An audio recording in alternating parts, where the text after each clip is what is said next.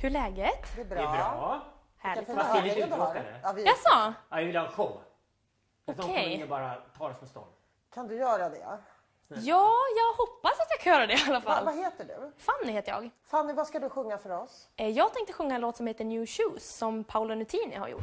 Woke up late one Thursday and I'm seeing stars as I'm rubbing my eyes and I felt like there were 2 days missing as I focused on the time.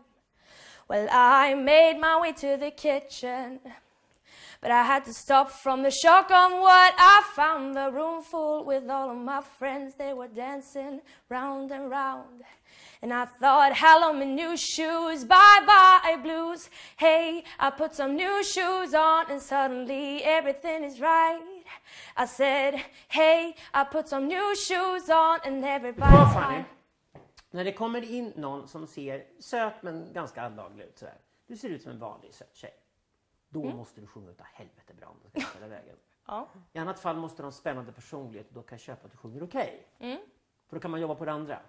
Men du sjunger okej och ser ut som en vanlig söt tjej. Det slår inte topp på någon av de här två. Och då är det väldigt svårt att se vad som ska hända med dig på slutet av audition. Du har inte tagit oss med storm. Nej. Okej. Tyvärr. Du är jättesöt men du sticker inte ut. Nej. Tack så mycket Tack då. då. Hej hej.